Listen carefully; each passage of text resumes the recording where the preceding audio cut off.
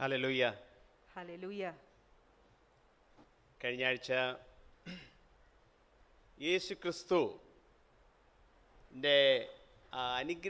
യേശുക്രിസ്തുവിൻ്റെ രണ്ടാം വരവിൻ്റെ സംബന്ധിച്ചിടത്തോളമുള്ള അനുഗ്രഹിക്കപ്പെട്ട പ്രത്യാശ അതിനെക്കുറിച്ച് ഞാൻ പറയുകയുണ്ടായി.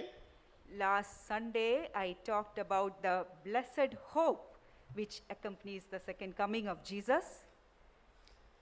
അത് എത്രമാത്രം അനുഗ്രഹിക്കപ്പെട്ട ഒരു കാര്യമാണെന്നും അതിനെക്കുറിച്ച് ഓർക്കുമ്പോൾ അത് എത്രമാത്രം പ്രത്യാശ നമ്മളുടെ ഹൃദയത്തിൽ വരുമെന്നും ആ പ്രത്യാശ ഉള്ളതുകൊണ്ട് എത്രമാത്രം നമുക്ക് ഈ കാലഘട്ടത്തിൽ മുന്നോട്ട് പോകുവാൻ നമുക്ക് ബലം അത് നൽകുമെന്നും ഞാൻ നിങ്ങളോട് പറയുകയുണ്ടായി. And I had told you about what a blessed happening it's going to be and how much it causes a hope to rise up within us and how much that hope gives us strength to good for him to come back so soon. ഒരു കണക്കിന് അത് നല്ലൊരു ചിന്താഗതിയാണ്. എന്താണെന്ന് വെച്ചാൽ 2 പത്രോസിൽ ഇങ്ങനെ പറഞ്ഞിട്ടുണ്ട്, ദൈവം തന്നെ എൻ്റെ യേശുവിൻ്റെ രണ്ടാം വരവ് മുന്നോട്ട് നീട്ടി വെക്കുന്നതിൻ്റെ കാരണം കൂടുതൽ ആൾക്കാർ മാനസാന്തരത്തിലേക്ക് വരാൻ വേണ്ടിയാണ്. Now that's a good thought because 2 Peter says that the Lord is delaying his coming just so that many of them would repent and come to the knowledge of God. ആരും നശിച്ചു പോകണമെന്ന് ദൈവം ആഗ്രഹിക്കുന്നില്ല. It's not the desire of God that anyone, it's the desire of God that no one should perish. അതുകൊണ്ട് തന്നെ എത്രയും പേരോട് സുവിശേഷം പറയാൻ സാധിക്കും നമ്മൾ പറയണം. And so as much as possible we need to share the gospel with as many people. നമ്മൾ അവർക്ക് വേണ്ടി പ്രാർത്ഥിക്കണം. We need to pray for them. എന്നാലേ ഞാൻ വിചാരിക്കുന്നത് എന്തൊക്കെ ചെയ്താലും ചില ആൾക്കാർ കർത്താവിൽ വരത്തില്ല. But I also believe that in spite of whatever we do, some people may not come to the saving knowledge of Jesus.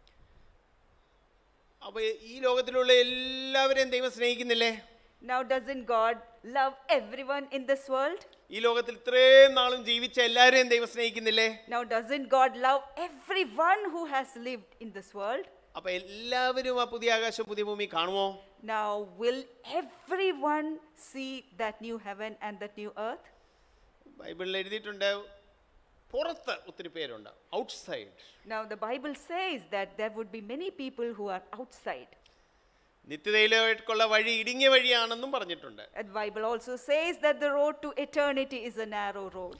അപ്പോൾ എൻ്റെ ചോദ്യം ഇതാണ്, And so my question is, പുതിയ ആകാശവും പുതിയ ഭൂമിയിലെ ദൈവം വിഷമിച്ചായിരിക്കുമോ സന്തോഷത്തിലായിരിക്കുമോ? so in that new heaven and the new earth, would God be happy or would God be sad? എന്തായാലും ഈ ആൾക്കാരോടൊക്കെ കൂടുതൽ സ്നേഹം നമ്മളെക്കാട്ടി കൂടുതൽ സ്നേഹം ദൈവത്തിനാണല്ലോ. Now doesn't God love people more than how much we love others? അപ്പോൾ ആ വിഷയത്തെക്കുറിച്ച് എനിക്കിപ്പോൾ ഇത്രേ പറയാനുള്ളൂ. നമുക്ക് കുറച്ചൊക്കെ വിഷമം വരും, അല്ല ഉണ്ട് ദൈവമേ ഉള്ളവരെ രക്ഷിക്കണേ എന്ന് ഒരു സൈഡിലുണ്ട്. പക്ഷെ മറു സൈഡിൽ സഭ, മണവാട്ടിയാകുന്ന സഭ എന്തുവാ പറയുന്നത്? കർത്താവേ വേഗം വേഗം വരണ്ടാന്ന് നിങ്ങൾ പറയരുത് please.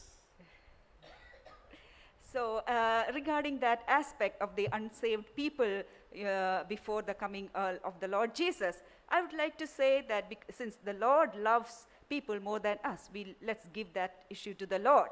And let not the church say, Amen, Lord Jesus, don't come so soon.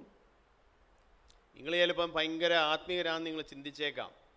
Maybe you may be thinking that you are very spiritual when you think like this. കർത്താവേ ഇപ്പം വരണ്ട, അതുകൊണ്ട് കൂടുതൽ ആൾക്കാർ രക്ഷപ്പെടാനുണ്ട്. ഓക്കെ, അത് നല്ലതാണ്, അവർ രക്ഷപ്പെടാൻ വേണ്ടി പ്രാർത്ഥിച്ചോ. പക്ഷേ യേശു പെട്ടെന്ന് വരാതിരിക്കാൻ വേണ്ടി പ്രാർത്ഥിക്കരുത് please. You may be praying, oh Lord, please don't come so soon because there are so many people who are yet to be saved.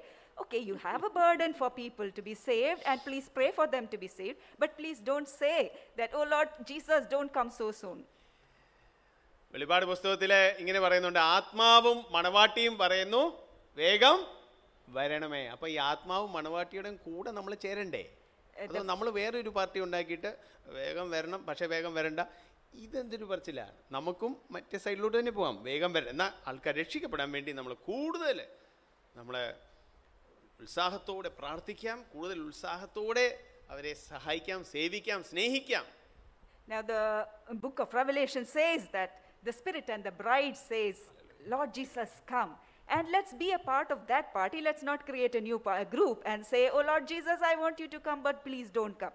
No, let's be a part of this group of the Spirit and of the church, and let's join with them and say, oh Lord Jesus, come soon. And at the same time, let's pray for all the unsaved souls with all earnestness so that they can enter the kingdom of God. ചുരുക്കം പറഞ്ഞാൽ ആൾക്കാരെ രക്ഷിക്കപ്പെടാൻ വേണ്ടി നമുക്ക് പ്രാർത്ഥിക്കാം, പ്രവർത്തിക്കാം. പക്ഷേ യേശു പെട്ടെന്ന് വരണ്ട എന്ന് പ്ലീസ് നിങ്ങൾ പറയാതിരിക്കുക. So in short, what I would like to say is that we need to earnestly pray for people to be saved, but let's not pray that Lord Jesus don't come so soon.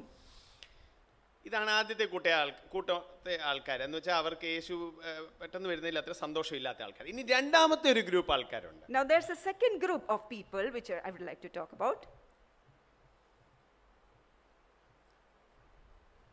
ഈ സഭയെ ദൈവം പറഞ്ഞിരിക്കുന്നത് എന്താണ്? സഭയെ മണവാട്ടി എന്ന് പറഞ്ഞിട്ടുണ്ട്, അല്ലേ? What does God call the church? God has addressed the church as his bride. അപ്പം നിങ്ങൾ ചിന്തിക്കണം, ഈ മണവാട്ടിക്ക് എപ്പോഴാണ് ഈ മണവാളൻ വരണ്ട എന്നുള്ള ഒരു ആഗ്രഹം? Now just think about it. When is it that the bride says, I don't want the groom to come? ഉദാഹരണത്തിന് ഇപ്പോൾ ഒരു പെൺകുട്ടിയുടെ വിവാഹ നിശ്ചയം നടന്നു. For example, there's a girl whose marriage has been fixed. അപ്പം ഏത് പെൺകുട്ടിക്കാണ് ഇപ്പം കല്യാണം വേണ്ടെന്ന് ആഗ്രഹം എന്ന് വെച്ചാൽ ഇപ്പം വേണ്ട, പിന്നെ മതി, 5 വർഷം കഴിഞ്ഞ് മതി, ഇങ്ങനെയൊക്കെ ആരായി പറയുന്നത്? Now, which type of young ladies would say, I don't want my marriage so soon. Let it be after maybe 5 years. നമുക്ക് ഇച്ചിരി വല്ലാതെ തോന്നത്തില്ലേ? Now, don't we feel that it's something odd? അതെ, ആർക്കാ അങ്ങനെ മനസ്സിൽ വരുന്നത്?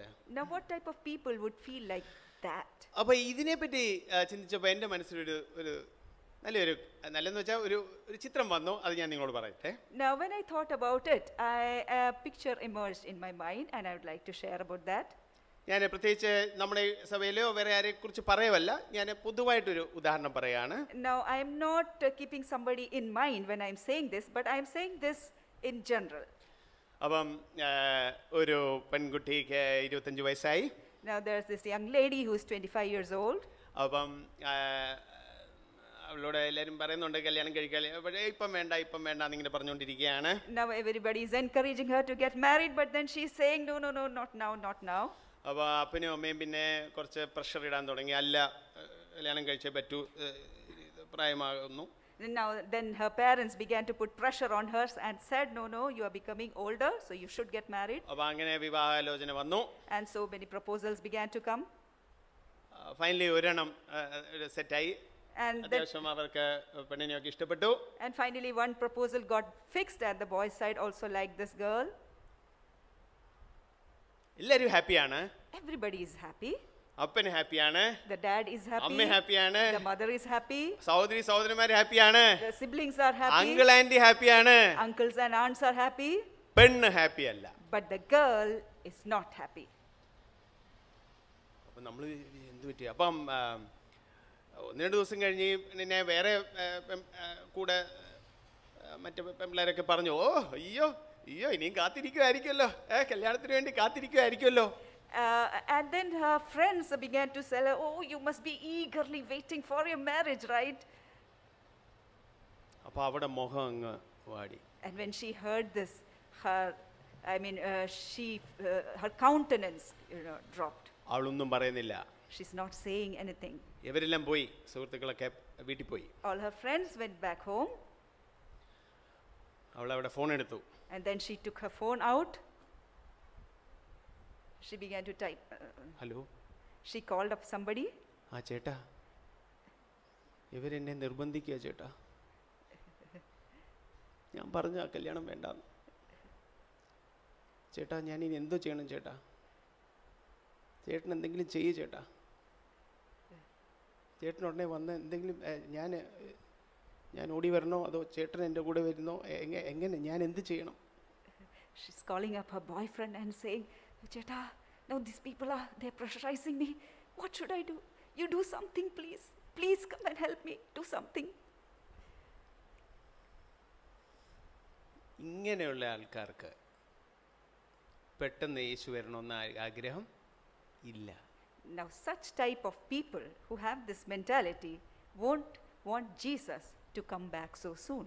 ലോകത്തെ സ്നേഹിക്കുന്നവർക്ക് യേശു പെട്ടെന്ന് വരണമെന്ന് ആഗ്രഹം ഇല്ല. Those who love the world would not want Jesus to come back so soon. വേറെ വിഗ്രഹങ്ങളെ ആരാധിക്കുന്നവർക്ക്, പണത്തെ ആരാധിക്കുന്നവർക്ക്, വേറെ കാര്യങ്ങളെ ആരാധിക്കുന്നവർക്ക് ഇപ്പം പെട്ടെന്ന് യേശു വരണമെന്നില്ല. Those who are worshipping idols or those who are worshipping money or any other thing would not want Jesus to come back so soon. അപ്പം നിങ്ങൾക്ക് മനസ്സിലാവുന്നുണ്ടോ? ഒരു കൂട്ടം ആൾക്കാർക്ക് യേശു പെട്ടെന്ന് വരണമെന്ന് ഇല്ല. യേശുവിനെ പിന്നെ നിർബന്ധിക്കുന്നത് കൊണ്ട് വേണേ കല്യാണം കഴിച്ചേക്കാം എന്നേ ഉള്ളൂ. അവർക്ക് വലിയ സന്തോഷമൊന്നും ഇല്ല. Now, do you understand the second group of people who are not so excited, not excited about the coming of Jesus, and they don't want Jesus to come? And if they are forced to get married, they may say yes, but then they are not excited. അപ്പോസ്തലനായ പൗലോസ് പറയുന്നത്, എനിക്ക് വേണ്ടി ഒരു നീതിയുടെ കിരീടം വെച്ചിട്ടുണ്ട്. Apostle Paul says that a crown of righteousness has been prepared for me. ആ നീതിയുടെ കിരീടം ദൈവം എനിക്ക് വേണ്ടി മാത്രമല്ല, അവന്റെ വരവിന് വേണ്ടി കാത്തിരിക്കുന്ന എല്ലാവർക്കും വേണ്ടി വെച്ചിട്ടുണ്ട്. And that crown of righteousness is not just for me, but for everyone who is eagerly awaiting his second coming. പ്രിയമുള്ളവരെ, രണ്ട് ടൈപ്പ് ആൾക്കാരേ ഉള്ളൂ ഈ ലോകത്തില്. My beloved brethren, there are only two type of people in this world. ഒന്ന് അവന് ആഗ്രഹിക്കുന്നവർ, ഒന്ന് അവനെ വേണ്ടാത്തവർ. There's one group of people who desire him, and there's another group of people who don't desire him. അപ്പോൾ നിങ്ങൾ അവന് വേണ്ടി ആഗ്രഹിച്ചിരിക്കുന്നവരാണെങ്കിൽ തീർച്ചയായിട്ടും ഹല്ലേലൂയ, നിങ്ങളെ ദൈവം രക്ഷിക്കും. And if you are a person who is desiring him, certainly God will save you. മൂന്നാമത് വേറൊരു കൂട്ടം ആൾക്കാരുണ്ട്, അവർക്ക് യേശു പെട്ടെന്ന് വരണമെന്നില്ല. Now there's a third group of people who don't want Jesus to come back soon. ഈ അതാരെന്നറിയാം? And do you know who that group of people is? അവര് ഈ ബൈബിളൊക്കെ വായിച്ചിട്ടുണ്ട്. They have read the Bible. അവർ അത്യാവശ്യം ദൈവത്തിൻ്റെ കൂടെ നടക്കാൻ ആഗ്രഹിക്കുന്നവരാണ്. They are people who want to walk with the Lord.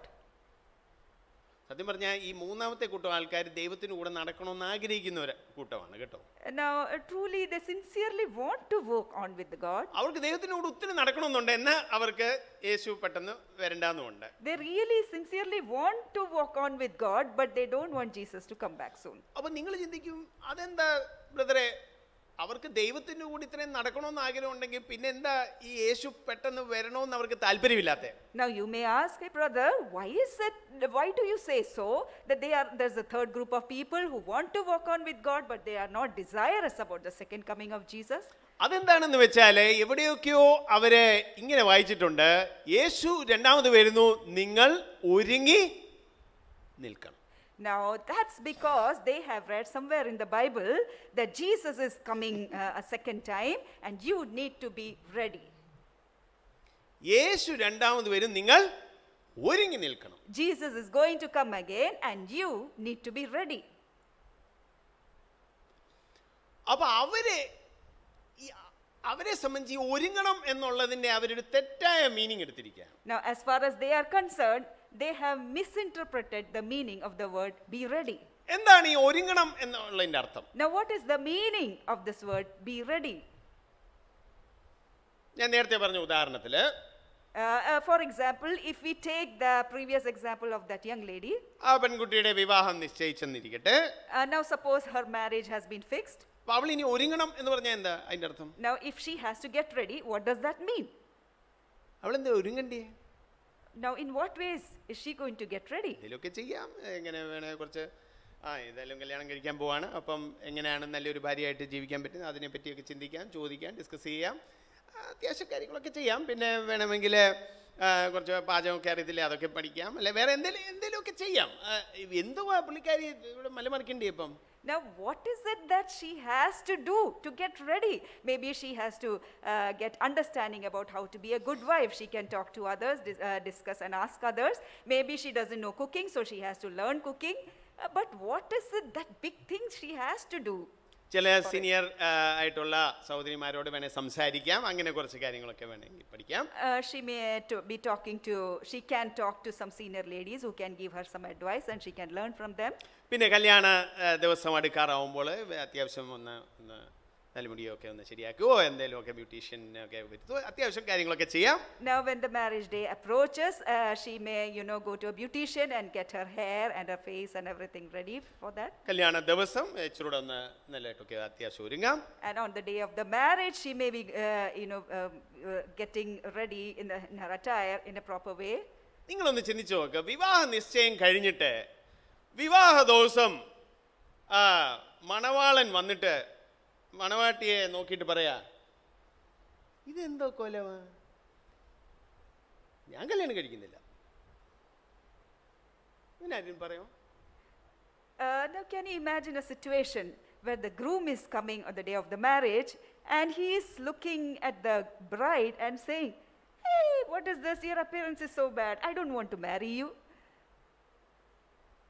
അയ്യേ, ഇതെന്തുവാ ലിപ്സ്റ്റിക് എല്ലാം കൂടെ കോരി തേച്ച് വെച്ചിട്ട് ഞാൻ കല്യാണം കഴിക്കത്തില്ല, അങ്ങനെ ആരെങ്കിലും പറയുമോ? Oh, what is this? Your face looks so bad with that overdone lipstick and everything. I don't want to marry you. Would a groom say like that? ഇതെന്തുവാ ഈ സ്വർണത്തിന്റെ ഡിസൈൻ എനിക്ക് ഇഷ്ടപ്പെട്ടില്ല. Hey, I don't like the design of your gold jewelry. വേറെ type വളയിടേണ്ടതായിരുന്നു. You should have worn a different type of bangle. അങ്ങനെ അഭിപ്രായം ഉണ്ടായേക്കാം, പക്ഷെ ആ കാരണത്താൽ കല്യാണം കഴിക്കാതെ പോകുന്ന കേസ് കേട്ടിട്ടുണ്ടോ?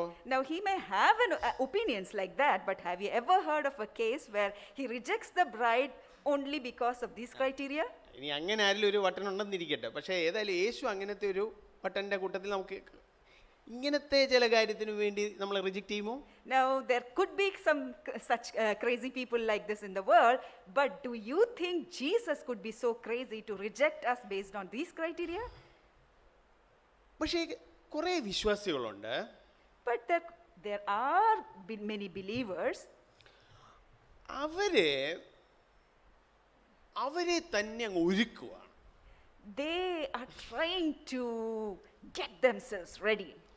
അങ്ങനെ ചെയ്യുമ്പോഴാണ് നോക്കുമ്പം ഇവിടെ കുറച്ച് വെള്ള നരച്ച മുടി, അപ്പൊ അത് ശരിയാക്കാൻ നോക്കുന്നു. And in that process they discover, oh, I have a gray hair here, okay, let me rectify that. അങ്ങനെ നോക്കും, ഇവിടെ ഒരു കുഴി വേണം, ആ കുഴി ഇനി നകത്തണം. A person is saying, I'm not ready, let me get myself ready some more.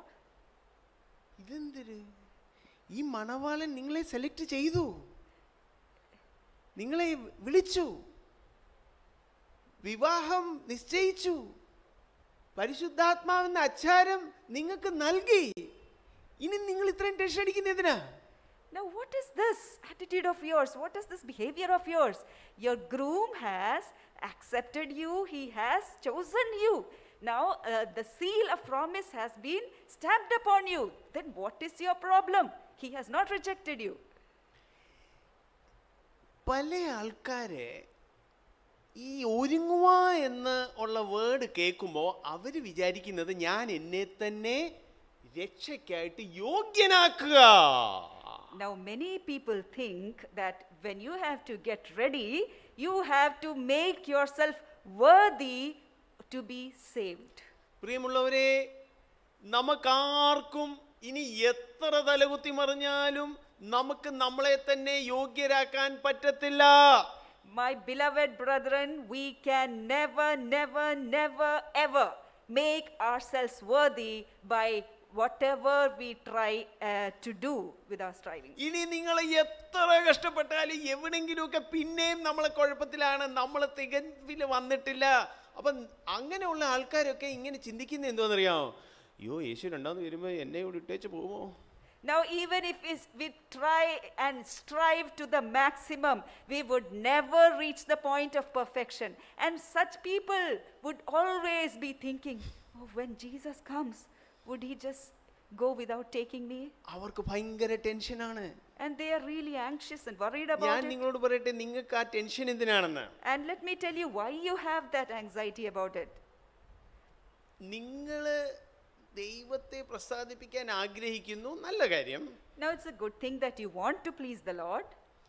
പക്ഷെ നിങ്ങൾ ഇങ്ങനെ ചിന്തിക്കരുത്, ദൈവം രണ്ടാമത് വരുമ്പോൾ ഒരു എൻട്രൻസ് പരീക്ഷ എടുത്തിട്ട് അതിനകത്ത് പാസ്സാവുന്നവരെ എടുക്കുമെന്ന്. Now don't think that when Jesus is going to come again, he is going to take an exam and he will select only those people who have cleared the exam. വേദപുസ്തകത്തിലുള്ള പഠിപ്പീര് പ്രിയമുള്ളവരെ entrance നടത്തി നമ്മൾ എല്ലാവരും തന്നെ fail ആയിരിക്കുകയാണ്.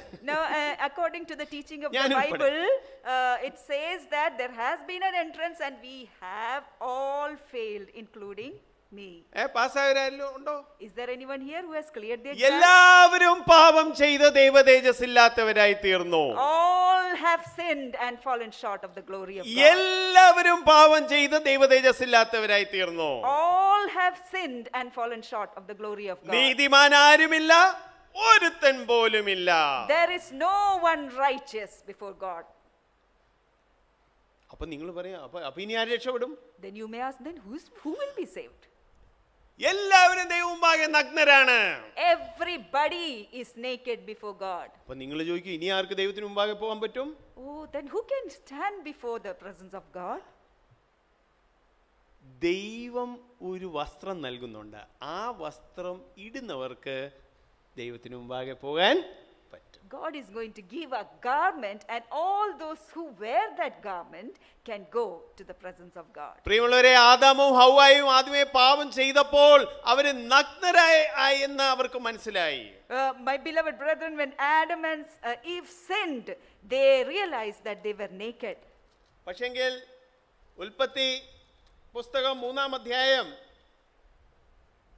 അവിടെ 21-ാം വാക്യത്തിൽ എഴുതിയിരിക്കുന്നത്, But Genesis chapter 3 verse 21 says, യഹോവയായ ദൈവം ആദാമിനും അവന്റെ ഭാര്യയ്ക്കും തോൽ കൊണ്ട് ഉടുപ്പ് ഉണ്ടാക്കി അവരെ ഉടുപ്പിച്ചു. ഓ, തോല് കൊണ്ട് ഉടുപ്പുണ്ടാക്കി അവരെ ഉടുപ്പിച്ചു.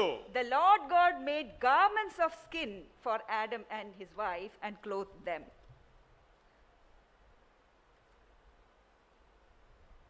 ഈ ഉടുപ്പിച്ചതിനെ പറ്റി, ഈ ഉടുപ്പിനെ പറ്റി രണ്ട് കാര്യം ഞാൻ പറയാം. Now I would like to say two things about the garment with which God clothed them. Zacharia 3-ാം അധ്യായം അതിന്റെ 1 മുതൽ 5 വരെയുള്ള വാക്യങ്ങൾ. Let's read Zechariah chapter 3 verses 1 to 5.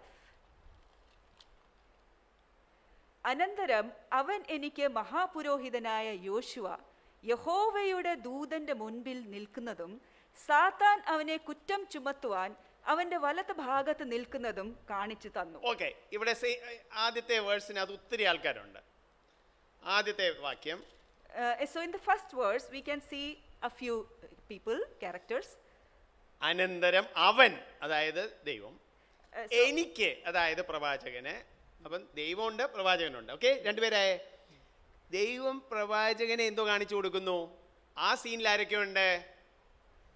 മഹാപുരോഹിതനായ യോശുവ. ഇത് മറ്റേ മോശയുടെ സമയത്തെ യോശുവ അല്ല, ഇത് വേറെയാ. മഹാപുരോഹിതനായ യോശുവ, ഇസ്രായേലിനെ പ്രതിനിധീകരിക്കുന്ന മഹാപുരോഹിതനായ യോശുവ നിൽക്കുവാണ്. എവിടെ? യഹോവയുടെ ദൂതന്റെ മുമ്പിൽ നിൽക്കുന്നത് കണ്ടു. അപ്പൊ യഹോവയുടെ ദൂതനുണ്ട്, മഹാപുരോഹിതനായ യോശുവ ഉണ്ട്, പിന്നെ സാത്താനും അവിടെ കുറ്റം വിധിക്കാനുണ്ട്. അപ്പൊ സീനിൽ ഇത്രയും പേരുണ്ട്. So the verse says, then he, so he means God, showed me means the prophet, Joshua the high priest. Now this Joshua is not the Joshua in the time of Moses, but he is the high priest who stands before the people of Israel. Now the fourth person is the angel of the Lord, and then the fifth person is Satan standing at his right hand to accuse. Okay, രണ്ടാം വാക്യം. The second, let's read the second verse. യഹോവ സാത്താനോട്, സാത്താനെ യഹോവ നിന്നെ ഭത്സിക്കുന്നു, യെരൂശലേമിനെ തിരഞ്ഞെടുത്തിരിക്കുന്ന യഹോവ തന്നെ നിന്നെ ഭത്സിക്കുന്നു, ഇവൻ തീയിൽ നിന്ന് വലിച്ചെടുക്കപ്പെട്ട കൊള്ളിയല്ലോ എന്ന് കൽപ്പിച്ചു. അവൻ തീയിൽ നിന്ന് വലിച്ചെടുക്കപ്പെട്ട കൊള്ളിയാണെന്ന് ഇവിടെ പറയുന്നു. ഓക്കെ, ഇനിയും മൂന്നാം വാക്യം. Verse 3 says, എന്നാൽ യോശുവ മുഷിഞ്ഞ വസ്ത്രം ധരിച്ച് ദൂതന്റെ മുൻപിൽ നിൽക്കുമായിരുന്നു. ഓ, മഹാപുരോഹിതനായ യോശുവ മുഷിഞ്ഞ വസ്ത്രത്തിലാണോ നിൽക്കേണ്ടത്? അല്ല. The verse 3 says, now Joshua was clothed with filthy garments and standing before the angel. Now what do you think? Should the high priest Joshua stand with filthy garments? ഓർത്തോണം, ഈ യോശുവ ആരാണ്? മൊത്തം ഇസ്രായേലിനെ ദൈവത്തിന് മുമ്പാകെ പ്രതിനിധീകരിക്കുന്ന ആളാണ്. അദ്ദേഹം ശുഭ്രവസ്ത്രധാരിയായി നിൽക്കേണ്ട ആള്, അല്ലെങ്കിൽ നല്ല ക്ലീൻ ഡ്രസ് ഇട്ടുകൊണ്ട് നിൽക്കുന്ന ആള് മുഷിഞ്ഞ വസ്ത്രം ഇട്ടുകൊണ്ട് നിൽക്കുന്നു. ഇതാണ് സ്ഥിതി. ആ മുഷിഞ്ഞ വസ്ത്രം ഉള്ളത് കൊണ്ടാണ് സാത്താനൊരു അവസരം കിട്ടുന്നത്. Amen. Praise God. And just remember, this Joshua, he's the high priest. He's supposed to stand before the presence of the holy God, representing the whole of Israel and wearing clean robes or clean garments. But this Joshua is clothed with filthy garments. And Satan is standing there to accuse Joshua. Verse 4 says, അവൻ തന്റെ മുൻപിൽ നിൽക്കുന്നവരോട് മുഷിഞ്ഞ വസ്ത്രം അവങ്കിൽ നിന്നും നീക്കിക്കളവീൻ എന്ന് കൽപ്പിച്ചു. ഓ, അപ്പൊ ദൈവം കൽപ്പിക്കോ? എന്തുവാ? മുഷിഞ്ഞ വസ്ത്രം അവനിൽ നിന്ന് നീക്കിക്കളവീൻ. പിന്നെ അവനോട്, ഞാൻ നിന്റെ അകൃത്യം നിന്നിൽ നിന്നും പോക്കിയിരിക്കുന്നു, നിന്നെ ഉത്സവ വസ്ത്രം ധരിപ്പിക്കും എന്ന് അരുളി ചെയ്തു. ഇനി 5-ാം വാക്യം. And verse 5, അവന്റെ തലയിൽ വെടിപ്പുള്ളൊരു മൂടി വെക്കട്ടെ എന്ന് അവൻ കൽപ്പിച്ചു. അങ്ങനെ അവർ അവന്റെ തലയിൽ വെടിപ്പുള്ളൊരു മുടി വെച്ചു. അവനെ വസ്ത്രം ധരിപ്പിച്ച് യഹോവയുടെ ദൂതനോ അടുക്കെ നിൽക്കുന്നുണ്ടായിരുന്നു. ഓ, ഇവിടെ ദൈവം ചില കാര്യം യോശുവയ്ക്ക് വേണ്ടി അല്ല ഇസ്രായേലിന് വേണ്ടി ചെയ്യുന്നതായിട്ട് നമ്മൾ കാണുന്നു. And now here we see that God is doing certain things for Joshua or for Israel. ഇവിടെ യോശുവ എന്തെങ്കിലും ചെയ്യുന്നുണ്ടോ? Now is Joshua doing anything here? Hello, ഇവിടെ ഈ ഒരു ഇതിനകത്ത് യോശുവ എന്തോ ചെയ്യുക? Now in these verses that we read, what is Joshua doing? യോശുവ നിൽക്കുകയാണ്. Joshua is just standing there. അത്യാവശ്യം യോശുവ എതിർക്കുന്നില്ലെന്ന് ഓർത്തോണം. Now എനിക്ക് വേണ്ട ഇതൊന്നും അങ്ങനെ പറയുന്നില്ല. He is not resisting whatever God is doing. He is not protesting and saying, oh no, I don't want all this. ഇനി നമുക്ക് മത്തായി എഴുതിയ സുവിശേഷം 22-ാം അധ്യായത്തിലേക്ക് കടക്കാം. Now let's turn to Matthew chapter 22. ഓർത്തോണം, നമ്മൾ വസ്ത്രം, നഗ്നതയെ മറയ്ക്കുക, വെടിപ്പുള്ള വസ്ത്രം അങ്ങനെ ഇട്ടിട്ട് നമ്മൾ ഒരുങ്ങുക, ഇതിനെക്കുറിച്ചാണ് സംസാരിക്കുന്നത്. Now remember that we are talking about garments and about wearing clean robes and the robes which cover nakedness. These are the things that we are talking about right now. അപ്പോൾ 22-ാം അധ്യായം 1 മുതൽ 14 വരെയുള്ള വാക്യങ്ങൾ. Now let's read Matthew chapter 22 verses 1 to 14. Okay. യേശു പിന്നെയും അവരോട് ഉപമകളായി പ്രസ്താവിച്ചതെന്തെന്നാൽ, ഇതൊരു ഉപമയാണ്. Okay, ഈ ഉപമ എന്തിനാ യേശു പറയുന്നതെന്ന് വെച്ചാൽ, ഞാൻ വിചാരിക്കുന്നത് ആൾക്കാർക്ക് ഇച്ചിടെ മനസ്സിലാക്കാം അല്ലേ? എന്നാൽ മനസ്സിലാകണ്ടാത്തവർ അവർക്ക് മനസ്സിലാകത്തുമില്ല. പക്ഷേ മനസ്സിലാക്കാൻ ആഗ്രഹമുള്ളവർക്ക് പെട്ടെന്ന് കാര്യങ്ങൾ പിടികിട്ടും. Now why Jesus used parables is so that people could understand quickly, and those who have had that willingness in their heart would understand that quickly, but those who were unwilling could not understand this parable. 2-ാം വാക്യം. Let's read verse 2. സ്വർഗരാജ്യം തന്റെ പുത്രന് വേണ്ടി കല്യാണ സദ്യ കഴിച്ച ഒരു രാജാവിനോട് സദൃശ്യം. അപ്പം ഇവിടെ എന്താണ് കഥയ്ക്കകത്ത്? ഒരു രാജാവുണ്ട്, ആ രാജാവിനൊരു പുത്രനുണ്ട്, ആ പുത്രന്റെ കല്യാണ സദ്യ അവിടെ ഒരുക്കുകയാണ്. Now in this verse 2 we see all the what's happening in that parable. Okay, there's a king and he has a son, and the king gave a wedding feast for his son. So 3-ാം വാക്യം. Let's read verse 3. അവൻ കല്യാണത്തിന് ക്ഷണിച്ചവരെ വിളിക്കേണ്ടതിന് ദാസന്മാരെ പറഞ്ഞയച്ചു, അവർക്കോ വരുവാൻ മനസ്സായില്ല. ഇത് കൊള്ളാമല്ലോ. ഇത് ചെറിയ കാര്യമല്ല. രാജാവ് വിളിച്ചിട്ട് വരാത്ത പാർട്ടികൾ ഇച്ചിരി വലിയ പാർട്ടികളാണ് കേട്ടോ. ഇനി ഒട്ടും മനസ്സില്ലെങ്കിൽ പോലും രാജാവ് വിളിച്ചുകൊണ്ട് വരണ്ടേ? രാജാവ് വിളിച്ചിട്ടും വന്നില്ല. ആഹാ, okay. Now that's interesting because the king is somebody in very high authority, and when he is inviting somebody and that person says, I don't want to come, then these people, they must be considering themselves great. ഇനി 4, 5, 6 ഒന്ന് വായിച്ചേ. Let's read verses 4, 5 and 6. പിന്നെയും അവൻ മറ്റു ദാസന്മാരെ അയച്ചു. എൻ്റെ മുത്താഴം ഒരുക്കി തീർന്നു, എൻ്റെ കാളകളെയും തടിപ്പിച്ച് മൃഗങ്ങളെയും അറുത്തു, എല്ലാം ഒരുങ്ങിയിരിക്കുന്നു, കല്യാണത്തിന് വരുവീൻ എന്ന് ക്ഷണിച്ചവരോട് പറയിച്ചു. അവർ അത് കൂട്ടാക്കാതെ ഒരുത്തൻ തൻ്റെ നിലത്തിലേക്കും മറ്റൊരുത്തൻ തൻ്റെ വ്യാപാരത്തിനും പോയി കളഞ്ഞു. ശേഷമുള്ളവർ അവൻ്റെ ദാസന്മാരെ പിടിച്ച് അപമാനിച്ച് കൊന്നുകളഞ്ഞു. ഇതൊരു ദൃഷ്ടാന്തമാണ്. എന്നാലും അവരൊക്കെ ഇതിന് പോകാഞ്ഞതിന്റെ കാരണം നിങ്ങൾക്ക് മനസ്സിലായോ? This is so sad. It's a parable, it's a story, but still it's so sad seeing the responses of the people.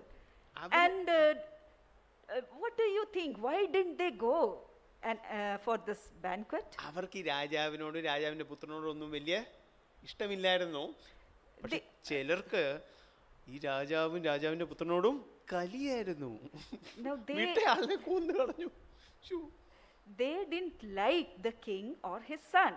And not only that, some of them actually hated the king and his son, and that's why when he sent the servants there, they killed him. അപ്പോൾ ഈ രാജാവ് ചെറിയ പാർട്ടിയൊന്നുമല്ല. രാജാവ് എന്ത് ചെയ്തു? ഏഴാം വാക്യം. Now the king was not somebody very small. You know what he did? Let's read verse 7. രാജാവ് കോപിച്ച് സൈന്യങ്ങളെ അയച്ച് ആ കുലപാതകന്മാരെ മുടിച്ച് അവരുടെ പട്ടണം ചുട്ടുകളഞ്ഞു.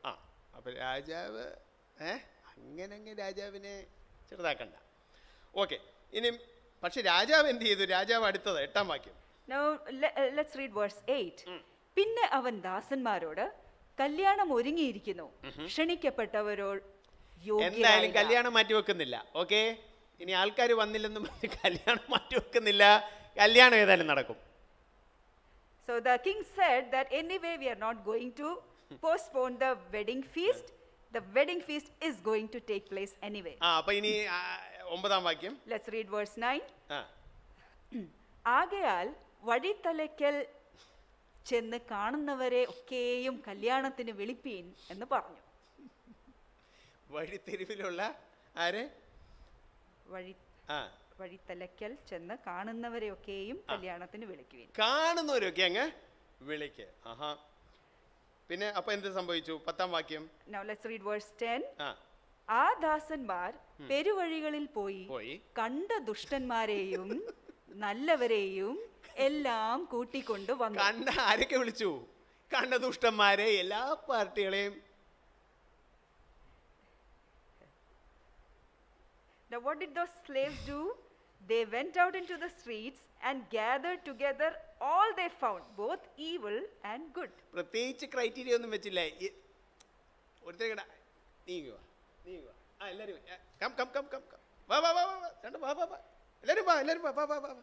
അവിടെ കുറേ ഇങ്ങനെ ഭിക്ഷക്കാരും കുറച്ച് മുടന്തനും എല്ലാ പല പാർട്ടികളും ഇങ്ങനെ ചുമ്മാതെ വചടിച്ചുകൊണ്ട് ചായക്കടയിൽ ഇങ്ങനെയൊക്കെ നമ്മളിങ്ങനെ വായി നോക്കിയിരിക്കുക. അങ്ങനെയൊക്കെ പല പല ആൾക്കാർ ചുമ്മാതെ വാചടിച്ചുകൊണ്ട് അങ്ങനെ പറഞ്ഞു ഒരുമാതിരി എല്ലാ പാർട്ടികളെയും ഇങ്ങനെ വിളിച്ചു. Now they went out and called everyone they saw. Come on, come. There's a king is inviting you. Come for the wedding. There were beggars, there were lame people, there were people who were jobless sitting there just gossiping. But they said, no problem, you just come for the wedding. നിങ്ങൾ ഇതിൽ നിന്ന് മനസ്സിലാക്കേണ്ടത് അവർ യോഗ്യരല്ലായിരുന്നു. Now we need to understand that this category of people were unworthy people. അല്ല, അവർക്ക് പൈസ ഇല്ലായിരുന്നല്ല, അവർ യോഗ്യരല്ലായിരുന്നു ഇതിന് വരാൻ തക്കോണം. What it means is that these people were not worthy to be invited for the wedding feast. ഇനിയാണ് സീൻ. ഓക്കെ, നമ്മൾ വിചാരിക്കും ഇതോടുകൂടി എല്ലാം കഴിഞ്ഞു, ഇവരെ വിളിച്ചു, ഇനി എല്ലാം സന്തോഷത്തിൽ വന്ന എല്ലാവരും സന്തോഷമായിട്ട് ജീവിച്ചു. ഈ വേറെ ഒരു ചെറിയ ഒരു എന്തുവാ പറഞ്ഞ ഒരു ട്വിസ്റ്റ് ഉണ്ട്. Now we may think, okay, now everything would end happily ever after. But then a sudden twist takes place. So what's it? 11-ാം വാക്യം. Let's read verse 11. വിരുന്നുകാരെ നോക്കുവാൻ രാജാവ് അകത്ത് വന്നപ്പോൾ രാജാവ് അകത്ത് വന്നു. കല്യാണ വസ്ത്രം ധരിക്കാത്ത ഒരു മനുഷ്യനെ അവിടെ കണ്ടു. കല്യാണ വസ്ത്രം ധരിക്കാത്ത, അയാൾ ഏതാണ്ട് വസ്ത്രം ഇട്ടിട്ടുണ്ട്, പക്ഷെ അത് കല്യാണ വസ്ത്രമല്ല. Now when the king came in to look over the dinner guests, he saw a man there who was dressed, but he was not dressed in wedding clothes. ഇനി നമ്മൾ അന്നത്തെ സംസ്കാരത്തിനെ പറ്റി ഒരു കാര്യം മനസ്സിലാക്കണം. അന്നത്തെ രാജാക്കന്മാരൊക്കെ ഒരു കല്യാണ വിരുന്നിന് വിളിച്ചാൽ നമ്മൾ ഇന്ന് പെട്ടെന്ന് അലുക്കാസിലും അവിടെ ഇവിടെ പോയി ഓരോ സാധനം മേടിക്കുന്ന പോലെ അവർ ഓരോ കടയിൽ പോയി മേടിക്കത്തില്ല. ആ രാജാവ് തന്നെ ഒരു വസ്ത്രം തരും. ആ വസ്ത്രം ഇട്ടുകൊണ്ടാണ് അയാളുടെ അതിൽ പോകേണ്ടത്, അല്ലാതെ അവരോരോന്ന് മേടിച്ചുകൊണ്ട് അത് ഇട്ടുകൊണ്ടല്ല പോകേണ്ടത്. Now we need to understand the culture of those times. In those times when the king would invite somebody for a feast, then it wasn't like our present day times where we would suddenly go to some textile shop like Alukas and buy some good clothes and wear it for the feast. No, in those times the king himself used to give those garments to the people who were invited. അപ്പോൾ രാജാവ് വന്നപ്പോൾ എല്ലാവരും രാജാവ് കൊടുത്ത വസ്ത്രം ഇട്ടിട്ടുണ്ട്. ഒരുത്തിനവിടെ ഈ കല്യാണ വസ്ത്രം കൊടുത്തുകൊണ്ടല്ലേ ഇരിക്കുന്നത്. Now, so when the king came in to look for over the dinner guests, he saw that everyone was dressed in those garments which he had given. But then there was one person who was not in his wedding clothes. 12ാം വാക്യം. Let's read verse 12. സ്നേഹിത, നീ കല്യാണ വസ്ത്രം ഇല്ലാതെ ഇവിടെ അകത്ത് വന്നത് എങ്ങനെ എന്ന് ചോദിച്ചു. അപ്പം ചുരുക്കം പറഞ്ഞാൽ കല്യാണ വസ്ത്രം ഇല്ലാതെ അതിനകത്തോട്ട് കയറാൻ അനുവാദമില്ല. പക്ഷെ ഇയാൾ ഇനി എങ്ങനെ ഇതിനകത്ത് വന്നു എന്ന്, ഹൗ ഡിഡ് യു കം, നീ എങ്ങനെ ഇതിനകത്ത് കയറിയിരിക്കുന്നു കല്യാണ വസ്ത്രം ഇല്ലാതെ? In short, actually nobody was allowed to get inside to the wedding feast without the wedding garment. And then how did he manage to get inside? Well, that was the question. അപ്പം നമ്മൾ എന്തോ വിചാരിക്കും, ഇയാളെ get out പറയും, അത്രയേ ഉള്ളല്ലോ, അല്ലെ ഏതാണ്ട് പറഞ്ഞ എന്നാ ഫുഡ് കഴിച്ചേച്ച് പോയിക്കോ എന്ന് പറയും. No. Now we may think that okay, the king would have ordered him to get out, or we would have said okay, have your food quickly and go out right away. അല്ല, 13ാം വാക്യം. But no, that's not what happened. Let's read verse 13. രാജാവ് ശുശ്രൂഷക്കാരോട്, ഇവനെ കൈയും കാലും കെട്ടി ഏറ്റവും പുറത്തുള്ള ഇരുട്ടിൽ തള്ളിക്കളവീൻ, അവിടെ കരച്ചിലും പല്ലുകടിയും ഉണ്ടാകും എന്ന് പറഞ്ഞു. ഇരുട്ട്, കരച്ചിൽ, പല്ലുകടിയുള്ള സ്ഥലം എവിടാ? Now which is that place which has this darkness and where there's weeping and gnashing of teeth? Which is that place? Bible നരകം. It's hell. That's what the Bible says.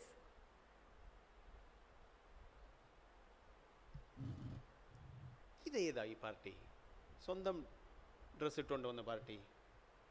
Now who is this man, this guest who came wearing his own clothes for the wedding feast? തന്നെത്താൻ യോഗ്യനായിട്ട് വന്നവൻ, അതായത് രാജാവ് തന്ന വസ്ത്രം ഇടാതെ വന്നവൻ. അതായത് നേരത്തെ യോശുവയെ പറ്റി ഞാൻ വായിച്ചല്ലോ, സക്കറിയയുടെ, അതിനകത്ത് കർത്താവ് ഒരു വസ്ത്രം തരുന്നു, അതിടാതെ അയാളുടെ ഒരു വൈറ്റ് ഷർട്ട് ഒന്ന് തേച്ചുകൊണ്ട് വരികയാണ്. അതെന്തിന്? അയാൾക്കിനി ദൈവത്തിന് മുമ്പാകെ നിൽക്കാൻ പറ്റത്തില്ല, ചെറിയ കാര്യമൊന്നുമല്ല. Now who is this fellow who came without wearing the wedding clothes? He is the person like we saw just now read in the book of Zechariah. Joshua the high priest was wearing filthy garments, but God clothed him with his own robes. Yeah, and the king had given certain wedding clothes, but he had just ironed out some shirt of his and worn and come.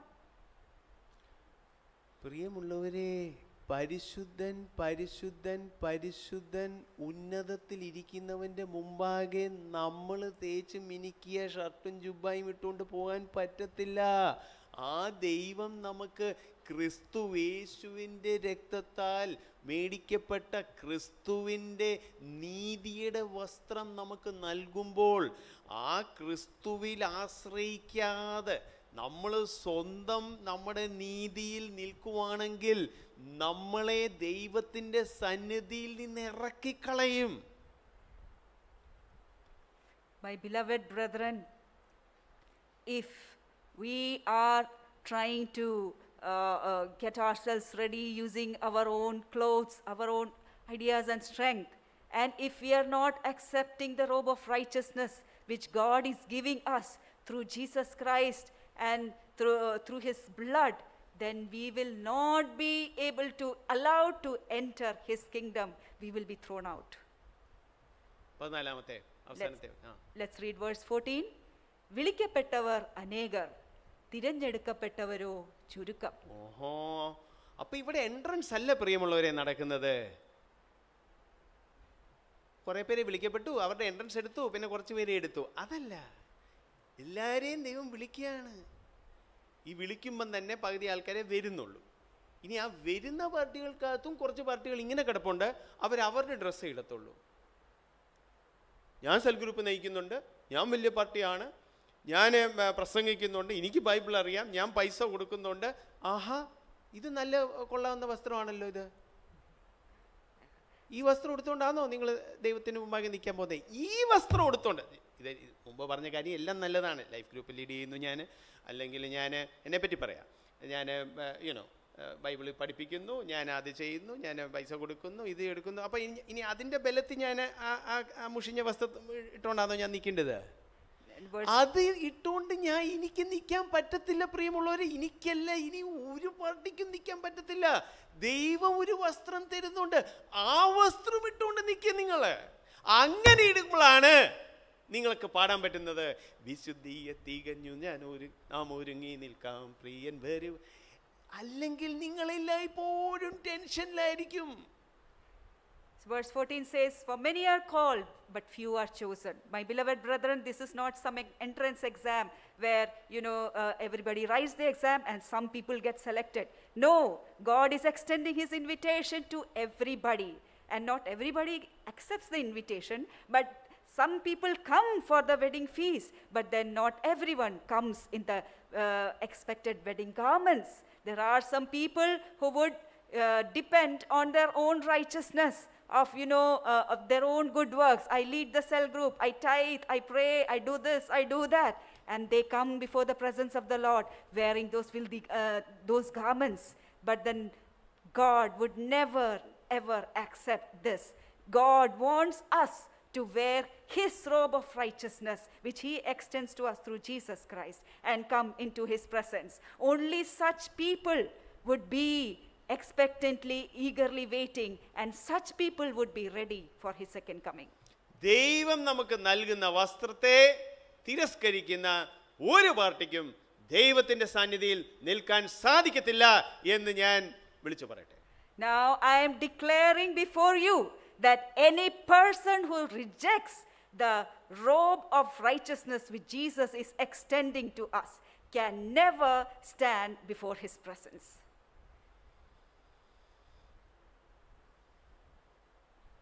Free ആയിട്ട് തരുകയാണ് നമുക്ക്. God is giving it to us free of cost. Hallelujah, Hallelujah. Hallelujah, Hallelujah. ഓ, അപ്പോൾ നമുക്കൊക്കെ നമ്മുടെ മനസ്സിൽ വരത്തില്ല, അയ്യോ free ആയിട്ട് ഇതില്ല, അപ്പം ഞാൻ ഒന്നും ചെയ്യണ്ടേ, എന്തോ ചെയ്യാൻ പറ്റും, ഈ രാജാവിൻ്റെ ലെവലിൽ നമുക്ക് എത്താൻ പറ്റുമോ? Now we may think, oh, it's free, shouldn't I do something? Shouldn't I do something? What can you do? Can you come to the level of this king? ഈ ആത്മീകമായിട്ടുള്ള ഈ തെരുവ് ദണ്ഡിക്ക് രാജാവിൻ്റെ അടുത്തോട്ട് പോകാനുള്ള യോഗ്യത ഇനി ഉണ്ടാക്കിയെടുക്കണോ ഞാൻ? Now this spiritual street dog, can I do something to make myself worthy before this king? എനിക്ക് പെട്ടെന്ന് എൻ്റെ സ്റ്റാൻഡേർഡ് അങ്ങ് കൂട്ടാൻ പറ്റുമോ? Can I increase my standard, my holiness level just like that? അപ്പം ദൈവം നമ്മളെ ഉയർത്തുകയാണ്, ദൈവം നമ്മളെ ക്രിസ്തു യേശുവിനോടൊപ്പം ഇരുത്തുകയാണ്. Now God is the one who is lifting us up out of that miry clay and seating us with Jesus Christ. പ്രിയമുള്ളവരെ, ഈ ഒരു കൃപയിൽ നിൽക്കുന്നവർക്കേ സന്തോഷിക്കാൻ പറ്റത്തുള്ളൂ. My beloved brethren, only those people who have kept themselves in this grace of God can really rejoice at his second coming. അപ്പം ഞാൻ ആദ്യം പറഞ്ഞു, വേറെ കണക്ഷൻ ഉള്ളവർക്കും സന്തോഷിക്കാൻ പറ്റത്തില്ല. വേറെ ലവേഴ്സ് ഉണ്ട്, വേറെ പാർട്ടികളുണ്ട്, അവർക്ക് സന്തോഷിക്കാൻ പറ്റത്തില്ല.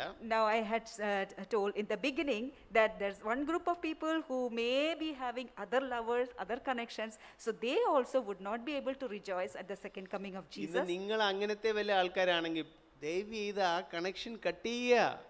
Now if you are such type of people, then I plead with you, please cut off those connections. പണവുമായിട്ടുള്ള connection ആയിരിക്കാം. Now you may be having some unwanted connections with money. ഒരുപക്ഷെ നിങ്ങൾ പറയുന്നുണ്ടായിരിക്കാം എനിക്ക് ദൈവം വേണം, ലോകവും വേണം. Maybe you are saying, oh, I want God and I want world also. അപ്പം കല്യാണം കഴിക്കാൻ പോകുന്ന ആളിനോട് പറയാം, ഹലോ ഞാൻ കല്യാണത്തിന് തയ്യാറാ, പക്ഷേ ആഴ്ചയിൽ 2-3 ദിവസം എനിക്ക് ആ പുള്ളിയും കൂടെ കാണണം. Now suppose the bride tells to the groom, hi, my groom, I would like to get married to you, but maybe 2 or 3 times a week I should be allowed to meet my ex-boyfriend. ചില ആൾക്കാർ ഈ ശ്രമത്തിലാണ് ദൈവത്തോട് ചോദിച്ചുകൊണ്ടിരിക്കുക, ദൈവമേ എനിക്ക് നിന്നെയും വേണം, actually പക്ഷേ എനിക്ക് അയാളെയും വേണം, അല്ല ഇതിനെയും വേണം, എല്ലാം പറ്റുമോ? Now many of us act similarly when we tell God, oh God, I want you, but I want this and I want that and I want other things also. ഒരു സ്പെഷ്യൽ സ്കീം ഉണ്ടാക്കിയെടുക്കാമോ ദൈവമേ, രണ്ടും കൂടെ പറ്റുന്ന? Can we work out a special scheme where we can adjust with both you and my other lovers? Lot അങ്ങനെ ഒരു scheme ഉണ്ടാക്കാൻ നോക്കി, പിന്നെ ഉടുത്തത് ഇട്ടുകൊണ്ട് രക്ഷപ്പെടേണ്ടി വന്നു. Now Lot tried to make such a scheme, but then he had to escape with barely his clothes, that's all. യേശു ക്രിസ്തു വളരെ വ്യക്തമായിട്ട് പറഞ്ഞു, 2 യജമാനന്മാരെ നിനക്ക് സേവിക്കാൻ പറ്റത്തില്ല. Jesus Christ very clearly said that you cannot serve 2 masters. Thank you, Lord. യേശു ക്രിസ്തുവിൻ്റെ 2ാം വരവിനെ നമ്മൾ റെഡി ആയിരിക്കണം. We need to be ready for the second coming of Jesus. നമ്മൾ റെഡിയാകും എന്ന് പറയുമ്പോൾ അതുകൊണ്ട് ഞാൻ ഉദ്ദേശിക്കുന്നത് എന്താണ്? Now what do I mean when I say we need to be ready for the second coming of Jesus? പെട്ടെന്ന് ഞാൻ പോയിന്റ് മാത്രം പറഞ്ഞിട്ട് അവസാനിപ്പിക്കാം. I would just like to tell a few points and then I would like to finish. ഒരു വാക്യം ഞാൻ നോക്കട്ടെ. ലൂക്കോസ് 21. Let's read Luke chapter 23. 21 അതിൻ്റെ 36. Luke chapter 21 verse 36. അവിടെ യേശു അവസാനം നമ്മൾ എന്ത് ചെയ്യണം എന്ന്, ഇനി ഞാൻ ബാക്കി കാറ്റഗറി എല്ലാം കഴിഞ്ഞു. അതായത് യേശുവിനെയും വേണം, എല്ലാവരെയും വേണം, ആ ടൈപ്പല്ല, അല്ലെ സ്വന്തം നീതിയിൽ നടക്കുന്ന, അതെല്ലാം വിട്ടേരെ. ഇനിയിപ്പം യഥാർത്ഥമായിട്ടും നല്ല ഒരു ഗ്രൂപ്പ് തന്നെ ആൾക്കാരുണ്ട്, അവരോട് ദൈവത്തിന് പറയാനുള്ള ഇതാണ്. Now just for a time being, let's keep aside whatever I said earlier, and there's a good group of people to whom the Lord Jesus is speaking. Consider that, and this is what the Lord Jesus is saying to such people. Lukose 21:36. Luke 21 verse 36. നമുക്ക് 2 point കിട്ടും. And from this verse we can glean 2 points. എങ്ങനെയാണ് നമ്മൾ ഒരുങ്ങി നിൽക്കേണ്ടത്? How we can be ready for his coming? വായിച്ചേട്ടെ.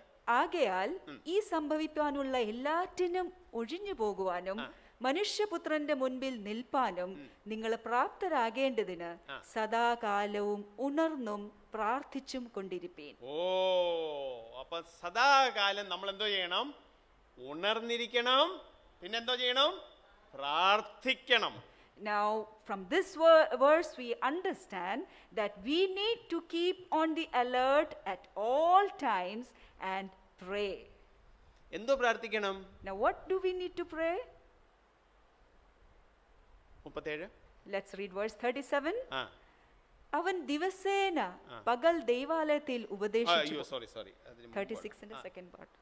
Second ഒരു second മലയാളത്തിലെ ശരി 21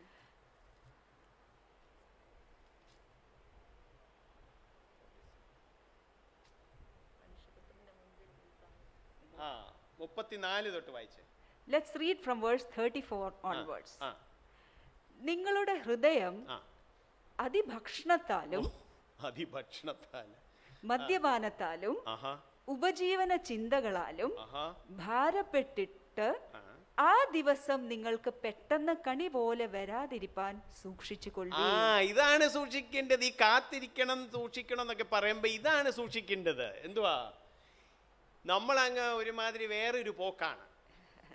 അങ്ങനെ ഒരു പോക്ക് പോകാതെ ദൈവം യേശു രണ്ടാമത് വരുന്നു, അതിനെ മുന്നിൽ കണ്ടുകൊണ്ട് നമ്മൾ ജീവിക്കണം. Now verse 34 clearly says what it means to be on the alert at all times. Verse 34 says, be on guard so that your hearts will not be weighed down with dissipation and drunkenness and the worries of life, and that day will not come on you suddenly like a trap. അതാണ് യേശു രണ്ടാമത് വരും എന്നുള്ളൊരു കാര്യം എനിക്ക് കണക്ക് ബോധിപ്പിക്കണം. യേശു രണ്ടാമത് വരും എന്നൊരു ബോധത്തിൽ ജീവിക്കണം.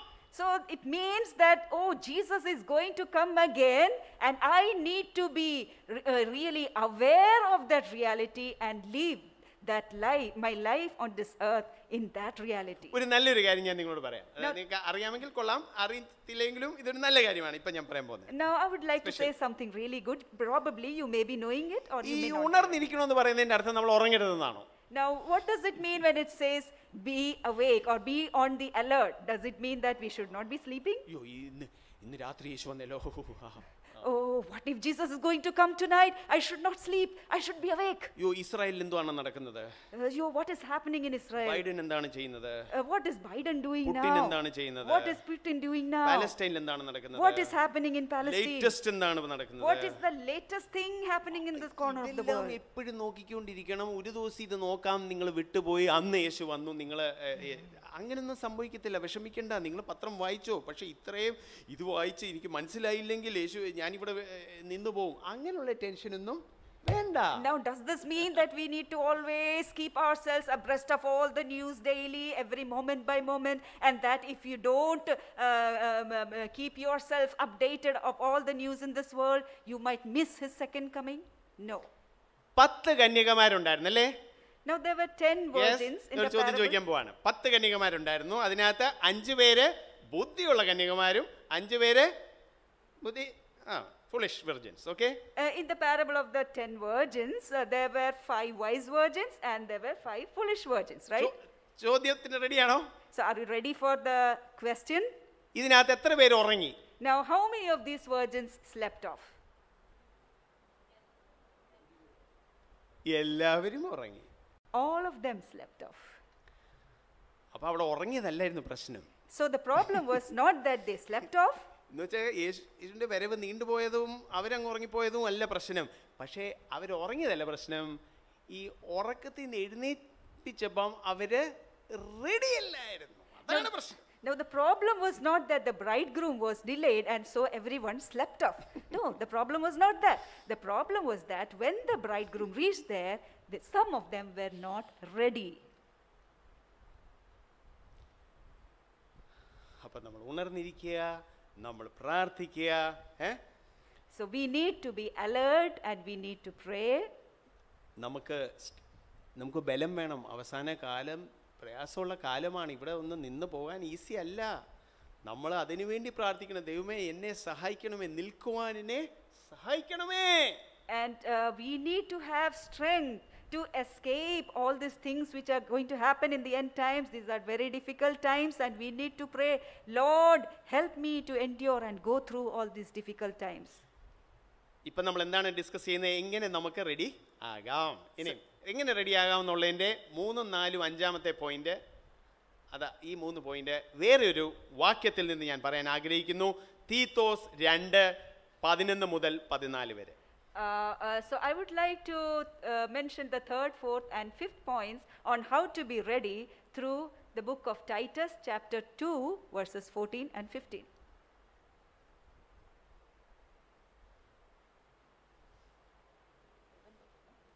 ആ 2:11 മുതൽ. Yes, Sorry, Titus chapter 2 verses 11 onwards. സകല മനുഷ്യർക്കും രക്ഷാകരമായ ദൈവകൃപ ഉദിച്ചുവല്ലോ. യേശു ആദ്യമേ വന്നല്ലോ. ഓക്കേ. 12 നാം ഭാഗ്യകരമായ പ്രത്യാശയ്ക്കായിട്ടും ബ്ലെസ്സഡ് ഹോപ്പ് മഹാദൈവവും നമ്മുടെ രക്ഷിതാവുമായ യേശുക്രിസ്തുവിന്റെ തേജസ്സിന്റെ പ്രത്യക്ഷതയ്ക്കായിട്ടും കാത്തുകൊണ്ട്. അപ്പൊ യേശുവിന്റെ പ്രത്യക്ഷതയ്ക്കായിട്ട് നമ്മൾ എന്താ ചെയ്യണം? കാത്തുകൊണ്ട്. ഇപ്പം വരണ്ട എന്ന് പറഞ്ഞുകൊണ്ടിരിക്കുകയല്ല, നമ്മൾ വെയിറ്റ് ചെയ്യാണ്. അയ്യോ, ഇപ്പം നമ്മളിപ്പോൾ ചില ആൾക്കാരുടെ വീട്ടിൽ പോവാണെങ്കിൽ അവർ പറയും വരണ്ട. വേറെ ചിലർ പറയും ഞാൻ പിന്നെ പറയാം. വേറെ ചിലർ പറയും അയ്യോ എപ്പം വാ ഞങ്ങൾ കാത്തിരിക്കുക, എപ്പം വേണേലും വാ, വി ആർ വെയിറ്റിംഗ്, ജസ്റ്റ് അറിയിച്ചാൽ മതി, പ്ലീസ് വാ. അങ്ങനെ ആയിരിക്കണം നമ്മൾ. ഇനി യേശു പറഞ്ഞു ഞാൻ അറിയിക്കത്തില്ലെന്നും പറഞ്ഞു. യേശു ഈ അറിയിച്ചിട്ട് വരത്തില്ല. യേശു വരുന്നത് എങ്ങനെയാണ്? രാത്രിയിലുള്ള ആരെ പോലെ? കള്ളനെ പോലെ. ഈ കള്ളൻ ഹലോ ഞാൻ 1:15 രാത്രി വരും അങ്ങനെ പറഞ്ഞേച്ച് വരത്തില്ല. അതുകൊണ്ട് യേശു കള്ളനല്ല, യേശു കള്ളനെ പോലെ നമ്മളോട് മുന്നമേ പറയാതെ വരും. അപ്പം നമ്മൾ എന്ത് ചെയ്യണം? അതിനുവേണ്ടി എന്ത് ചെയ്യണം? റെഡി ആയിരിക്കണം. രാത്രി ഉറങ്ങണ്ടെന്നല്ല, പക്ഷേ വന്നാലും നമ്മൾ റെഡിയാണ്. അല്ലാതെ പ്ലീസ് അവിടെ വെളി നിൽക്ക്, എനിക്ക് വേറെ എല്ലാം ശരിയാക്കാനുണ്ട് എന്ന് പറഞ്ഞിട്ട് ഉള്ള രീതിയിലല്ല. 10 പേരെ എനിക്ക് ക്ഷമിക്കാനുണ്ട്, വേറെ വേറെ പല സാധനങ്ങൾ clear ആക്കാനുണ്ട്.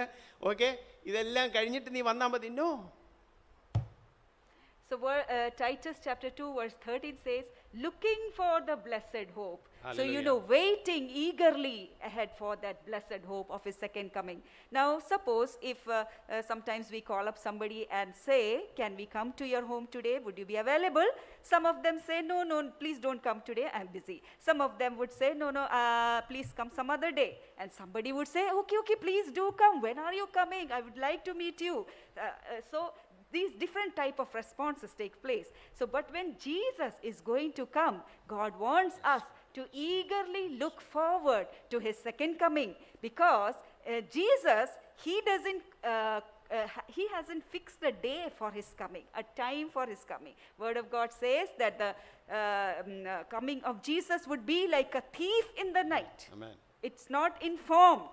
And at that point of time, we can't say, oh, please don't come now, I am not ready, I have to forgive certain people, I have to be set right with, my relationship has to be set right with some people. No. We need to Hallelujah. eagerly wait for his second coming. Yes. ഇനി 13-ാം വാക്യം. Now let's read verse 13. കാത്തുകൊണ്ട് ഭക്തികേടും പ്രപഞ്ചമോഹങ്ങളും വർജിച്ചിട്ട്. ഭക്തികേടും പ്രപഞ്ചമോഹങ്ങളും നമ്മൾ എന്തോ ചെയ്യണം? വർജിക്കണം. Okay. ഈ ലോകത്തിൽ സുബോധത്തോടും നീതിയോടും ദൈവഭക്തിയോടും. 3 കാര്യങ്ങൾ. എന്തൊരു വാക്യമായത്! ഇതങ്ങ് ഭയങ്കര ഘനമായ വാക്യമാണ്. പൗലോസ് പറയുന്നത് സുബോധത്തോടും നമ്മളെങ്ങനെയാണ് ജീവിക്കേണ്ടത്? ഒരുക്കത്തിൽ എങ്ങനെയാണ് ജീവിക്കേണ്ടത്? സുബോധം. അതായത് ഈ കള്ളു കുടിച്ച് എന്ന് വെച്ചാൽ ലഹരിയിൽ, ലോകത്തിൻ്റെ ലഹരിയിൽ, നോ ലഹരി, ആത്മാവിൻ്റെ നിറവിൽ സുബോധത്തോടും എങ്ങനെ ജീവിക്കേണ്ടത്? നീതിയോടും, 3-ാമത് ദൈവഭക്തിയോടും കൂടെ ജീവിക്കണം. Hallelujah. Yeah, Titus chapter 2 verse 12, in Malayalam it's verse 13. It says, instructing us to deny ungodliness and worldly desires and to live sensibly, which means we are not drunk in the spirit of this world. It instructs us to live sensibly, righteously and godly in the present age. ഇനി ലാസ്റ്റിലത്തെ ഇവിടെ ജീവിച്ച്. So next verse 14, അവൻ നമ്മെ സകല അധർമ്മത്തിൽ നിന്നും വീണ്ടെടുത്ത് സൽപ്രവർത്തികളിൽ ശുഷ്കാന്തിയുള്ളൊരു. ഇതാണ് ഒരുക്കത്തിൽ നിൽക്കേണ്ടതിന്റെ അവസാന പോയിന്റ് ഞാൻ പറയാൻ ആഗ്രഹിക്കുന്നത്. നമ്മൾ സൽപ്രവൃത്തി ചെയ്യാൻ എന്തോ വേണം? ശുഷ്കാന്തി വേണം. zealous for good works. So now I would like to add this point on how to be ready for his second coming. I would like to add that we need to be zealous for good works. Hallelujah. Hallelujah. Praise God. Hallelujah. Praise God. Thank you, Jesus. യേശുവിന്റെ രണ്ടാം വരവിന് വേണ്ടി നമ്മൾ ഒരുങ്ങി നിൽക്കേണ്ടവരാണ്. We need to be people who need to be ready for his second coming. മൽപ്രിയനെ എന്നേശു നായകനെ എപ്പോൾ വരും? Oh my beloved, my master Jesus, when will you come? Goes that song. ലോകെ ഞാൻ എന്നോട്ടം തികച്ചു, ഞാൻ ശുഭ്രവസ്ത്രധാരിയായി. ശുഭ്രവസ്ത്രം എന്ന് പറയുമ്പോൾ വൈറ്റ് ഷർട്ട് ഇടുന്നതിൻ്റെ കാര്യമല്ല, വൈറ്റ് സാരി ഇടുന്നതിൻ്റെ അല്ല. ശുഭ്രവസ്ത്രം, യേശു തന്ന വസ്ത്രം. ഹല്ലേലൂയ. ഈ വസ്ത്രത്തിന് തന്നെ രണ്ട് മീനിങ് ഉണ്ട്. ഒന്ന് യേശു തരുന്നത്, വേറൊരു മീനിങ് നമ്മൾ ചെയ്യുന്ന സൽപ്രവൃത്തി. അത് ഒരു പക്ഷെ അതുകൊണ്ട് നമ്മൾ രക്ഷപ്പെടത്തില്ല. പക്ഷേ രക്ഷപ്പെട്ടവർക്ക് അങ്ങനെ ഒരു നല്ല ബ്യൂട്ടി വരും. Hallelujah. The Malayalam song goes like this: I have finished my race and now I am going to receive my reward, wearing those white robes, standing before the presence of the Lord. Now those white robes doesn't mean that you're wearing white shirts or white saris, but you are wearing clothed in that robe of righteousness which God gives, and the robes of the righteous deeds which we all who have been saved need to walk into. Those righteous deeds are not so that we get saved. ദൈവം നമ്മളെ പല കാര്യം ഏൽപ്പിച്ചിട്ടുണ്ട് പ്രിയമുള്ളവരെ. My beloved brethren, God has entrusted to us പല കഴിവുകൾ തന്നിട്ടുണ്ട്. He has given us many skills and abilities. പണം നൽകിയിട്ടുണ്ട്. He has given us money. സമയം തന്നിട്ടുണ്ട്. He has given us time. സുവിശേഷം നൽകിയിട്ടുണ്ട്. He has given us the gospel. പ്രിയമുള്ളവരെ, നമുക്ക് കൊടുക്കാനായിട്ട് സ്നേഹമുണ്ട്. My beloved brethren, we have been given love to give to ദൈവം others. നമുക്ക് ഇതെല്ലാം നൽകിയിട്ട് പോയിരിക്കുകയാണ്. And Jesus has given all this to us, and He has gone. ഇതെല്ലാം എടുത്ത് നമ്മൾ ഉപയോഗിക്കുമോ പ്രിയമുള്ളവരെ ദൈവരാജ്യത്തിന് വേണ്ടി? Now would we take all these things and use them for the kingdom of God? ഇതെല്ലാം ഉപയോഗിച്ച് നമ്മൾ വർദ്ധിപ്പിക്കുമോ? അവൻ നൽകിയത് നമ്മൾ മൾട്ടിപ്ലൈ ചെയ്യുമോ? And whatever He has given, would we use and multiply for the kingdom of God? അങ്ങനെയാവുമ്പോൾ നമ്മുടെ യജമാനൻ സന്തോഷത്തോടെ പറയും. And when we do that, our master, when he comes, he will gladly say, let's all rise up. നല്ലവനും വിശ്വസ്തനുമായ ദാസനെ. Well done, a good and faithful servant. എത്ര പേർക്ക് അങ്ങനെ കേൾക്കണമെന്നൊരു ആഗ്രഹമുണ്ട്? Now how many of you would desire to hear such words from the mouth of God? എനിക്ക് ആഗ്രഹമുണ്ട്. Hallelujah. I would like to hear that. Hallelujah. Hallelujah. അപ്പം അത് ഒരു വലിയ IIT പരീക്ഷയൊന്നുമല്ല. നമുക്ക് ദൈവം നൽകിയിരിക്കുന്നത് നമ്മൾ അങ്ങ് വിശ്വസ്തരായാൽ മതി. അതിനങ്ങ് വലിയ കുറച്ചു പേർക്ക് അതിനകത്ത് പാസ്സാവാൻ പറ്റത്തുള്ളൂ. CA എക്സാം പോലെ ഒന്നും അല്ല. Now this is not going to be some exam like the IIT or CA exam which is very difficult. No, we are expected to be faithful in whatever we have been given. Hallelujah. അത് മാത്രമല്ല, ഞാൻ നിങ്ങളോട് പറയട്ടെ, ദൈവം നമ്മളെ ഈ യേശു ക്രിസ്തുവിൽ വിശ്വസിച്ചവരെ ദൈവം already നീതീകരിച്ചിരിക്കുന്നു. And not only that, all those who have put their faith in Jesus Christ have been made righteous in Christ Jesus. Hallelujah. Hallelujah. ഈ നീതീകരിച്ചവരെ ദൈവം എന്തോ ചെയ്യും? And all those who have been made righteous, ആർക്കെങ്കിലും പറയാമോ നീതീകരിച്ചവരെ ദൈവം എന്തോ ചെയ്യും? So what will God do? റോമാലേഖനം 8:30 ആണോ? Let's read Romans chapter 8 verse 29. 30. Okay. Let's read Romans chapter 8 verse 30. മുൻ നിയമിച്ചവരെ വിളിച്ചു. മുൻ നിയമിച്ചവരെ വിളിച്ചു. ഹല്ലേലൂയ. അടുത്തത് വിളിച്ചവരെ നീതീകരിച്ചു. നീതീകരിച്ചവരെ എന്തോ ചെയ്തു? തേജസ്കരിക്കുന്നു പോലുമല്ല, തേജസ്കരിച്ച് ഇരിക്കുന്നു. തീർച്ചയായിട്ടും നമ്മൾ അവന്റെ മക്കളാണെങ്കിൽ നമ്മൾ എൻട്രൻസ് പരീക്ഷയിൽ ഇനി മാർക്ക് കിട്ടുന്ന പോലെ എന്തോ എൻ്റെ പേരുണ്ടോ ഇല്ലയോ, ഹലോ, നിങ്ങൾ ഇന്ന് യേശുവിൻ്റെ ആത്മാവ് നിങ്ങളുടെ ഉള്ളിലുണ്ടെങ്കിൽ ഹല്ലേലൂയ, നിങ്ങളെ ദൈവം രക്ഷപ്പെടുത്തും, എന്നെ ദൈവം രക്ഷപ്പെടുത്തും. ഈ വലിയ പ്രത്യാശയാണ് എനിക്കുള്ളത്. അത് എനിക്ക് എന്നിലുള്ള വിശ്വാസമല്ല, എൻ്റെ രക്ഷിതാവും കർത്താവുമായ യേശുവിലുള്ള വിശ്വാസമാണ് എനിക്ക്. Hallelujah. Praise God. All those of us who have been chosen, we can be sure that we have been chosen, because it's not like the entrance results. Oh, is my name there in the list or not? No. We can all be very sure that God has called us, chosen us, and He has definitely made us righteous, and He has glorified us. ലിസ്റ്റിൽ പേരുണ്ടോ എന്ന് doubt ഉള്ളവരെ പിന്നെയും ഒന്ന് വിളിച്ച് ചോദിക്കാം. Hello, അല്ല വിവാഹം അത് ഫിക്സ് ആണല്ലോ അല്ലേ? ഷുവർ ആണല്ലോ? എന്താ ഷുവർ അല്ലാത്തവരെ ഒന്നുകൂടെ വിളിച്ചൊന്ന് ക്ലിയർ ആക്കണം. നിങ്ങൾ ക്ലിയർ ആകാത്ത വലിയ പ്രശ്നമാണ്. നിങ്ങൾക്ക് ഒരിക്കലും സന്തോഷിക്കാൻ പറ്റത്തില്ല. Now all those who are not very clear whether their name is in the list or not can definitely call up and ask and confirm whether you can really attend the wedding feast or not. ഞാൻ വിളിക്കണമെന്ന് പറഞ്ഞത് phone വിളിക്കണമെന്നല്ല, ദൈവത്തോട് ചോദിക്കണം. Hallelujah. Now when I'm saying calling up, it doesn't mean that you make a phone call, but I'm saying you ask the Lord. നമുക്ക് പ്രാർത്ഥിക്കാം. Hallelujah. Let's pray. Hallelujah. Hallelujah. സ്വർഗ്ഗപിതാവേ, നന്ദിയോടെ സ്തോത്രം ചെയ്യുന്നു. Heavenly Father, we thank you and praise you. കർത്താവേ, ഞങ്ങളെ വേണ്ടതാത്ത കാര്യം ചെയ്യുന്ന ആൾക്കാരായിരുന്നു, ഞങ്ങൾ തെരുവിലുള്ളവരായിരുന്നു കർത്താവേ, ഞങ്ങൾ മഹാകുഴപ്പക്കാരായിരുന്നു കർത്താവേ. Oh Father, we were wretched people. We were living in the streets and slums, and we were doing things which were so unworthy of you. എന്നാൽ അങ്ങയുടെ ഈ മെഗാ ഓഫർ അങ്ങ് ഞങ്ങൾക്ക് നൽകി കർത്താവേ. യേശു ക്രിസ്തുവിലെ ഞങ്ങൾക്ക് വേണ്ടി അയച്ചു. ഞങ്ങളെ ഈ വലിയ വിരുന്നിന് വേണ്ടി അങ്ങ് വിളിച്ചു. നന്ദി പറയുന്നു കർത്താവേ. ഞങ്ങൾ യോഗ്യരല്ല കർത്താവേ. Oh, but Heavenly Father, you have given us this mega offer. You have prepared a banquet, and in Jesus Christ you have called us, invited us to that, and we were totally unworthy of that invitation, O Lord. പക്ഷേ കർത്താവേ, ഞങ്ങൾ ഇന്ന് സന്തോഷിക്കുന്നു. But oh Lord, we rejoice today. അങ്ങ് നൽകിയ കല്യാണ വസ്ത്രത്തിനായിട്ട് ഞങ്ങൾ സന്തോഷിക്കുന്നു. We rejoice for those wedding garments which you have given us, O Lord. അങ്ങ് കർത്താവേ, ഞങ്ങളെ ക്രിസ്തുയേശുവിലാക്കിയതിനായിട്ട് ഞങ്ങൾ സന്തോഷിക്കുന്നു. We rejoice because you have seated us in Christ Jesus. യേശുവേ, അങ്ങ് രണ്ടാമത് വരും, ആ ഒരു സത്യം ഓർത്ത് ഞങ്ങൾ സന്തോഷിക്കുന്നു. Oh Jesus, we rejoice in the truth that you are going to come again. അങ്ങ് ഒരു പുതിയ ആകാശവും പുതിയ ഭൂമിയും ഉണ്ടാക്കും, അതിൽ ഞങ്ങൾ സന്തോഷിക്കുന്നു. And we rejoice in the reality that you are going to make a new heaven and a new ഞങ്ങൾക്ക് earth. പുതിയ ഒരു ശരീരം അങ്ങ് തരും, അതിന് സന്തോഷിക്കുന്നു.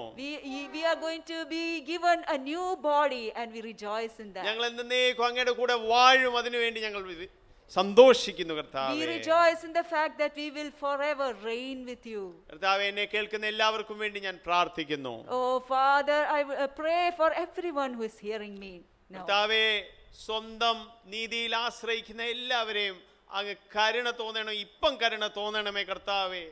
Oh Lord, everybody who is trusting in their own righteousness, I pray for all of them.